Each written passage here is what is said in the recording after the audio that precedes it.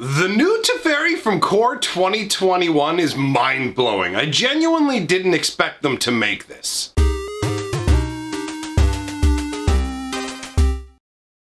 Greetings, owners of fine luxury cardboard rectangles. We are here today to talk about another Core 2021 spoiler. This time, the juicy new mythic rare Teferi. So let's not waste any time. We'll get them up on the screen right away here so we can talk about this insanity. There are multiple things about this card that genuinely surprised me.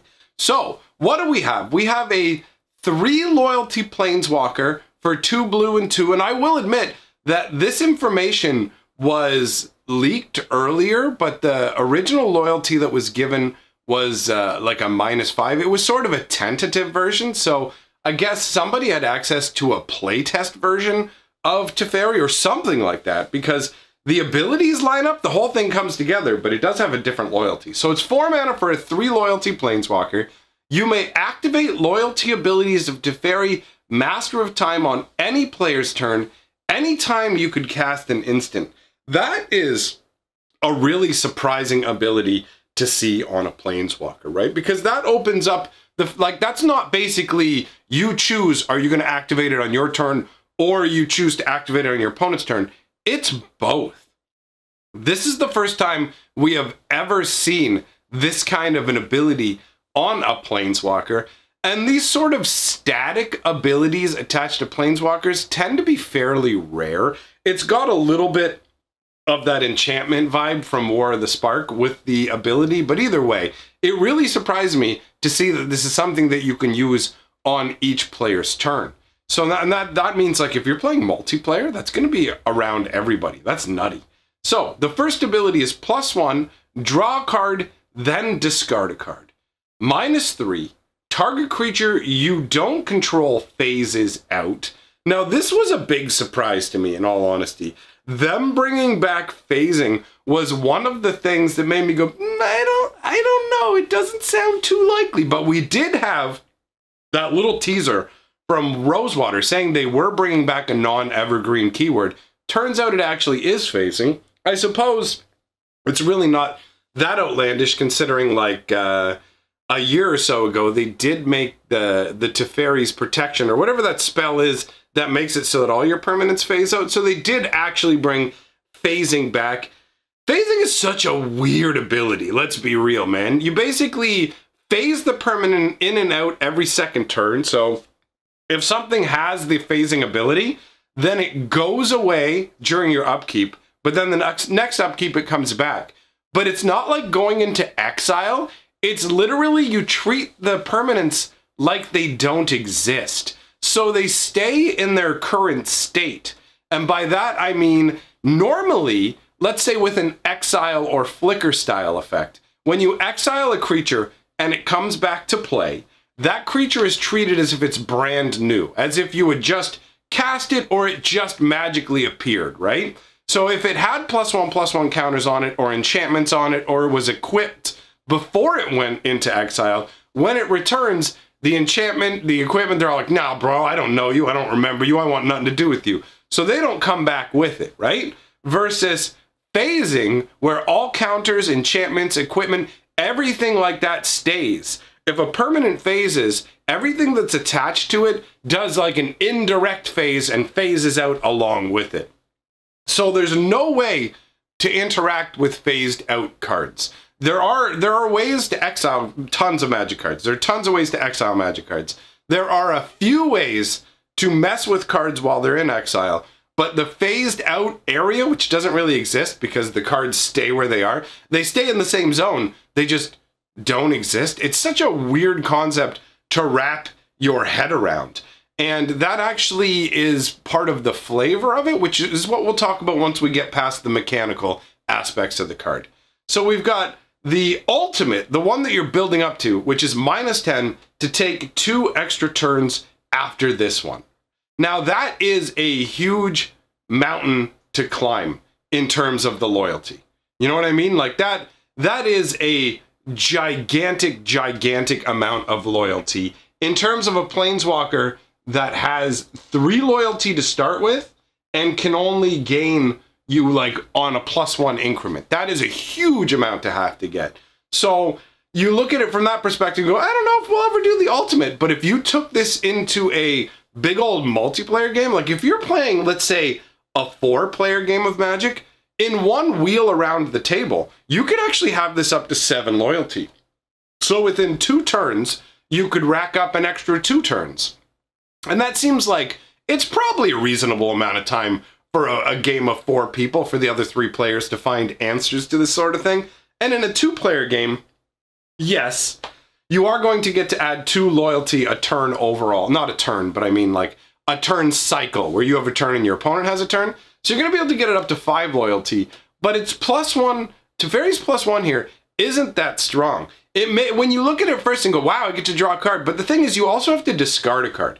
So it's not card advantage, it's more like card filtering. This isn't going to get you ahead in cards. So sometimes when new planeswalkers come out, people judge it based on like, what kind of advantage can I get from this? Card advantage. You're not really gaining any card advantage. And also, Teferi's ability to protect himself is limited. Yes, he can phase out a creature you don't control, but phasing is a very temporary solution. So basically, I mean, you can put him out, +1 him on your turn, and yes, you'll be able to phase out their creature for 1 turn, but that drops Teferi down to 1 loyalty, and there's no way for you to get him set back up really in time. You know what I mean? Like, basically, it's gonna phase back the next turn, but you don't have enough time to build his loyalty high enough that you're gonna be able to phase it out again. So you're only gonna get to basically do it once, 1 phase out, and that's so temporary. You know what I mean? It's not even as good as bouncing the creature, because the creature's, imagine the Teferi from War of the Spark, and if he said bounce the creature, but then they get to cast it again for free the next turn and it has haste. You know what I mean? Like, that's how it works, because when a creature phases back in, it's ready to go. It doesn't have summoning sickness, it has every bonus that it had before, like, it's just ready to roll. So that's not like super strong. It's nothing to sneeze at, because again, you can activate these abilities at instant speed. That's pretty beefy. But overall, he feels like he's on the line where if you can get him out on a board where you already kind of have favor, like if you're playing a control style build and you can just kind of hide for a while, set yourself up like a shield wall or something like that where people can't get at you, then Teferi could become a real problem. You know what I mean? Now, in terms of the overall flavor of the card, oh my lord, this card is dripping with flavor.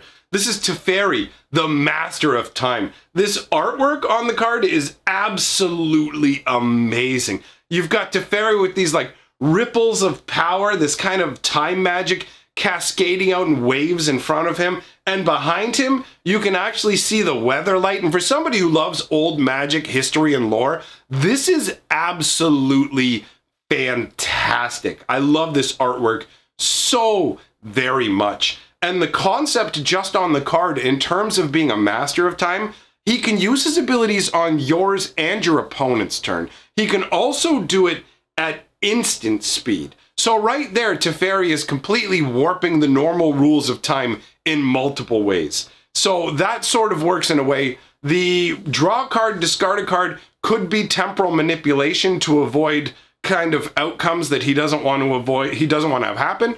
The phasing is actually like full-on time magic. If you don't know like about the phasing mechanic in Magic's history, Teferi essentially engaged in a whole bunch of temporal manipulation, just kind of messing around with time.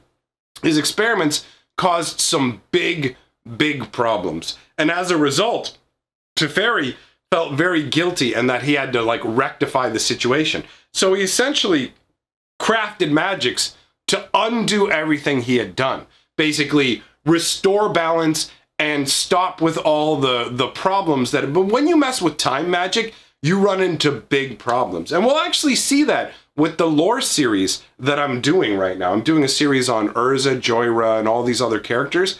And there's a big factor of time magic that actually will involve Teferi as well, where it really causes massive problems. But either way, Teferi has this situation where he's devised magic that is going to undo all the temporal damage that he has done. So he casts this mega magic. And what happens? Oh, clearly he didn't plan it out properly, because the entire island that he lived on winked out of existence. Teferi and all of his people, basically, they all got phased out of real time. So they don't exist in the real world anymore. They were gone for hundreds and hundreds of years. Actually, if you watch the Mangara spoiler video that it did yesterday, it ties into this. Mangara was actually drawn to Jamura because of the ripples that happened throughout the entire plane when Teferi blinked his whole island out of existence. For 200 years, he was out of phase with Dominaria. How insane is that? And if you guys want to chuckle, if you want to know how, like, Garbo the ability of phasing was back in the days of Magic, like, now, the days of Magic are over. Back in the original days of Magic is what I meant to say. Take a look at the Tolarian Drake. This is 3 mana for a 2/4 flyer with phasing. So you only get it every second turn.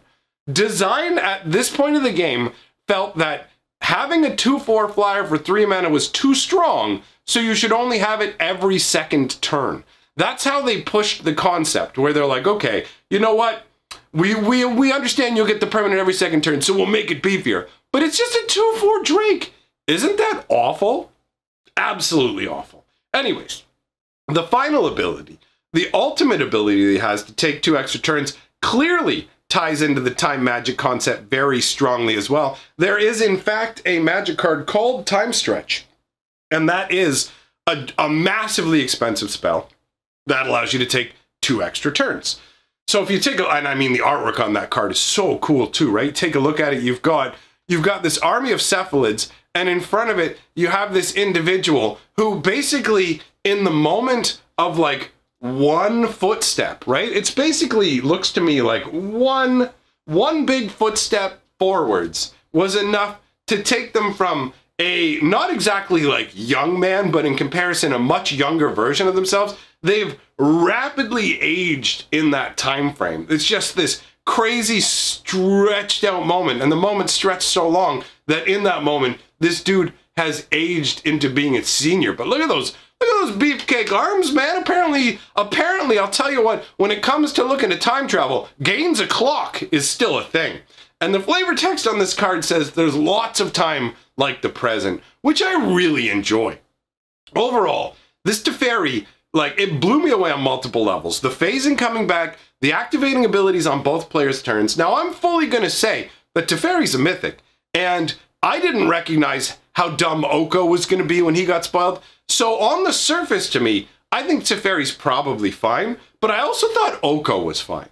So just bear that in mind. I am not a meta guru. I am a flavor and lore lover. And if you love that kind of stuff, you're going to want to go ahead and subscribe, hit the like button, do the commenting so YouTube falls in love with this video and shows it to everybody. We get more friends showing up. And if you really love what I'm doing, this channel is community supported. So jump on the Patreon, give me that aid, and I will see you all very soon.